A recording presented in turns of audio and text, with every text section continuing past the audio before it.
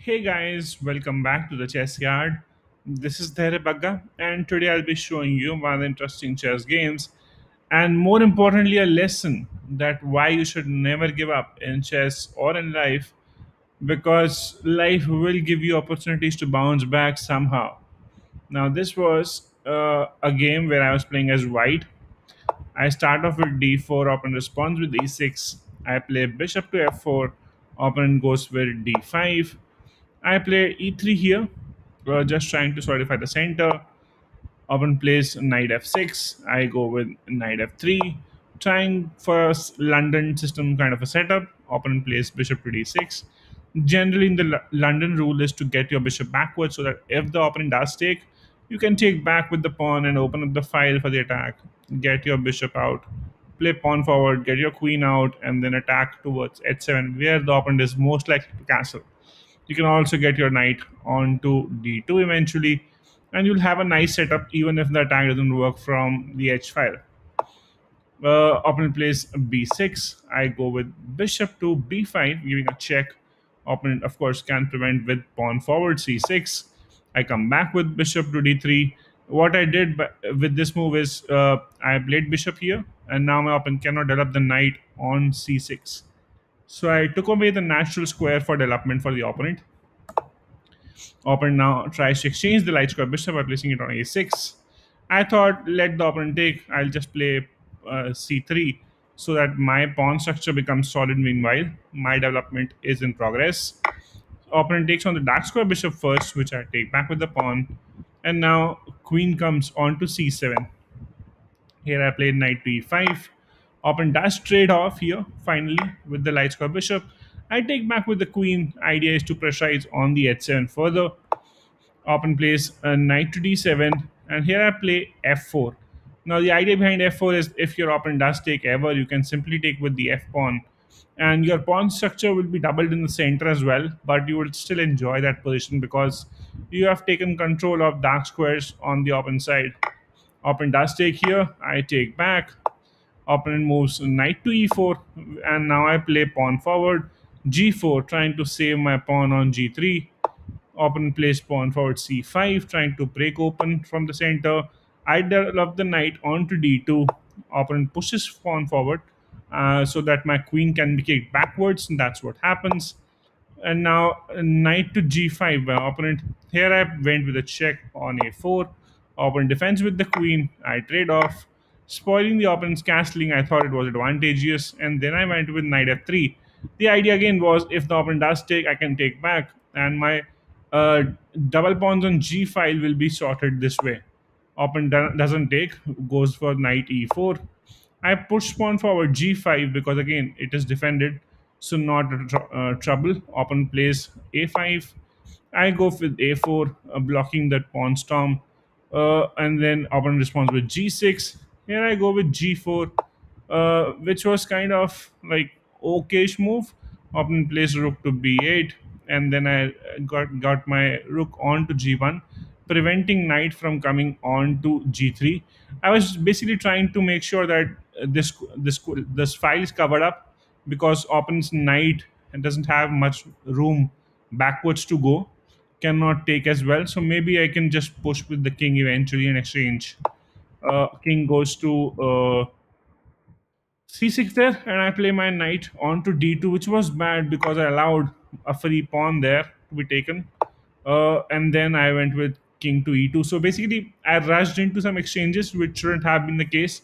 And due as I rushed into exchanges for trying to break open things in the middle game, trying to force an issue is not always a good option, because when you are looking at breaking stuff from your side rather than defending or properly attacking a particular weakness in the opponent structure, you are going to not benefit from that.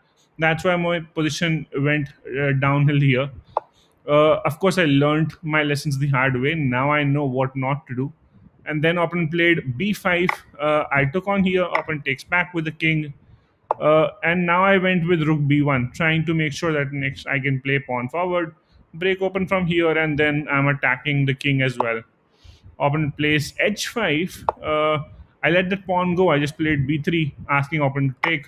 Opponent takes on G4, I take back here onto C4. The idea is it's defended with the knight as well. Then I can take on the pawn too. That's what happens. Actually, I took on the rook first. Rook takes on B8, trying to deflect the rook from there. Otherwise, rook can come down and can be nasty for me as well. So now I take another pawn here. Opponent plays a rook to B2. And now I take the pawn, giving a check, asking opponent to take, which does happen. And then I just give another check. And then maneuvering my king, making sure that my knight can be moved in the next move. Opponent plays a knight to h3. I go with pawn forward. Uh, Opponent gives a check. I try to attack the rook here, and now opponent takes on the knight. It's a good move by the opponent because after I take, here comes a fork, but could have been down fad as well if I would have just seen this coming properly. Should have just given a check, which forces my opponent to move, and now I take the rook, and now there's nothing hanging. The rook is not hanging anymore on c5. So should have seen this coming. I again rushed into the exchange here, which should never be the case. You should always take your time before exchanging stuff as well. I just saw the rook there lying, and I thought, okay, let me just grab this. It's free for taking, and I went for it, and that's why here I lose a piece. Yes, I can take back, but what happens after that is opponent has majority of pawns, and opponent's king is also closer. I take on the pawn here, opponent takes back, and suddenly I see, oh, it's 2 against 3, and opponent's king is much stronger here. I tried to just play pawn forward, which opponent of course does take, and then I will go with king e4. Here comes f5. I had to move the king onto f4. Now king to f6, pushing me backwards. If I'm pushed backwards, of course opponent king will come down and then try to checkmate me eventually with the pawns all over the place. So I played e4. Opponent gives me a check. I had to go back. Opponent does push the king now onto e5, allowing me to take. I take here. Now I thought, okay, finally I have at least make sure that these double pawns are there, which can be stopped, I think, because at least they are not on the opposite directions and not in the different files, not in the connected files. At least they are on double pawns to begin with. But in the end game, these double pawns are very good. All you have to do is just push for one pawn first, and then make sure that the right time comes. You move the second pawn, then only, which would be a waiting move, and then you can easily promote from here. My opponent didn't probably knew this, and after a couple of moves, after opponent pushes, and I tried to hang in on the same row, same column, same file. As you see, I just kept on hanging there, trying to be on the G file. Opponent pushes for the king now onto f3. Right technique till here. Here I played king h1. Opponent pushes the pawn, allows me to play king to g1, and the next move, as I said, is always to play the waiting move at the end. Do not rush in with the double pawn here, and all opponent had to do was play pawn to g4, and then next is my turn, and the only legal square is h2, because otherwise I cannot go here. All these squares are covered up. The only place king can go is h2. Otherwise, it's a stalemate, and my opponent plays king to g3. Unknowingly or maybe knowingly, didn't calculate it properly, didn't know the end game strategy, maybe time pressure. Yes, you can see this sometimes coming. 28 seconds on the clock against 45 can be one of the reasons, but whatever it is, from this situation, the opponent shouldn't have lost it. It's a loss because it's a stalemate, because of the wrong move when you had two extra pawns, which both of them could have been promoted eventually. All opponent had to do was, after I played king to g1, just play g4, and after that, there's only one legal move, as I said, and here comes queen on the board.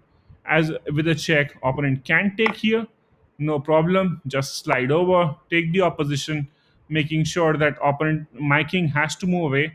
Now, whichever way I go, things don't look good, because after king comes on to f2, it would be an easy way to promote, because the pawn will always be defended with the king. So this is one way.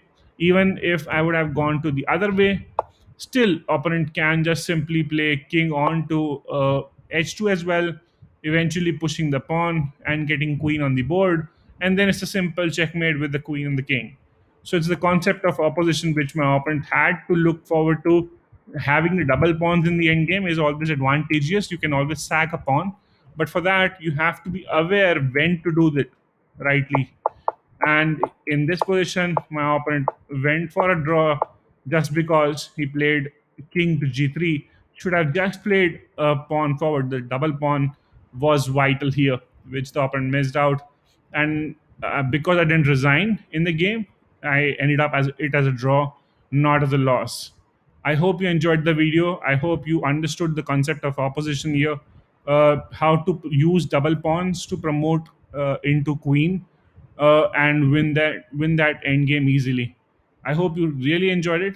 Do let me know your feedback.